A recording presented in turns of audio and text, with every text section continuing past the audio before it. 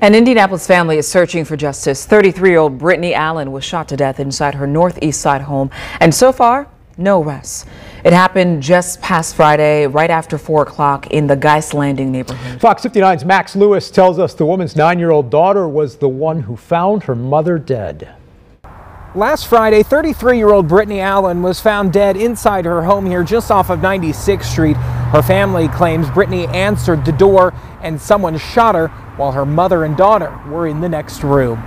She went and got the door. Next thing the baby said, "Granny, I think they shot my mommy."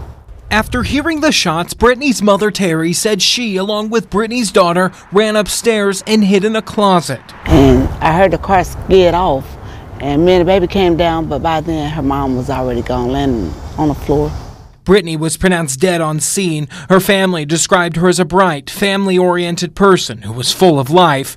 Her mother is devastated beyond words. I'm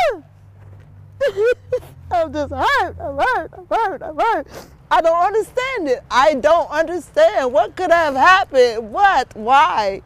Brittany's cousin Ebony said Brittany and her daughter had just gotten home from having a mother-daughter day.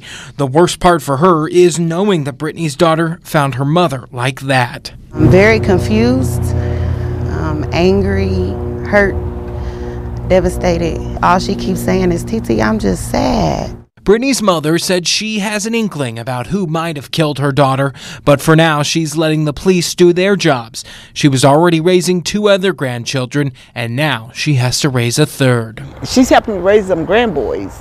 She moved home to help me. I have no one now. Now I'm raising her child. What I can say is justice will be served. So far, no arrests have been made in this case. Anybody with any information is asked to give Crime Stoppers a call, and you can remain anonymous. On the northeast side, I'm Max Lewis, Fox 59 News.